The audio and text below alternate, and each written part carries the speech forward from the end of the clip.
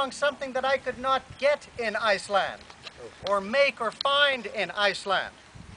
Now you can find and make a lot of stuff in Iceland. You've got a lot of sheep, you know, you can make leather and so on, wool, and you also have bog iron, so you can smelt your swords and all that important fighter stuff. But no other metals in period, in the Middle Ages, were found or mined in Iceland. They exported sulfur, a very volcanic country, but everything else had to be imported, including copper and including tin especially, which is still today only found in a few special areas in the world. At the time it was found in Cornwall. So I would bring with me to Iceland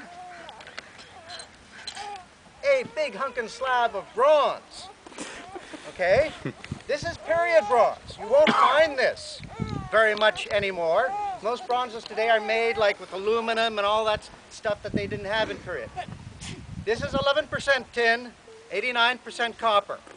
Okay, proper period bronze. And the advantage of bronze is you can melt it down at lower temperatures, much lower than cast iron, which didn't exist at the time, lower even than copper, pure copper or silver or gold. And you can make stuff that you cannot make with these other products. Like bells. With the right composition of copper alloy, you can make a bell that has a nice sustain to it. And this is what people used in Ireland to call to Mass.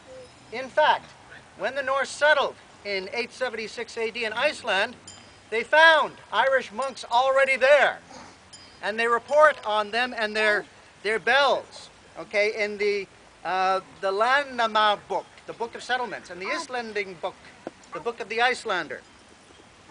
And these guys, they're Culdies, or they were called the Papar by the Norse, were monks and hermits that just wanted to get away from the world, so they got in their leather boats, as described in the Voyage of St. Brendan, and they just sailed all over the place. Some people thought they might have made it to North America.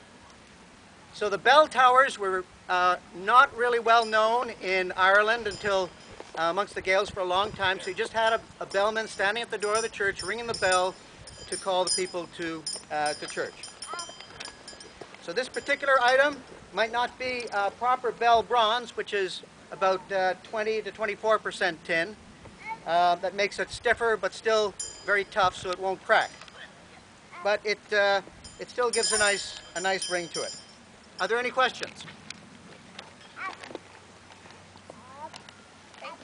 Thank you very much.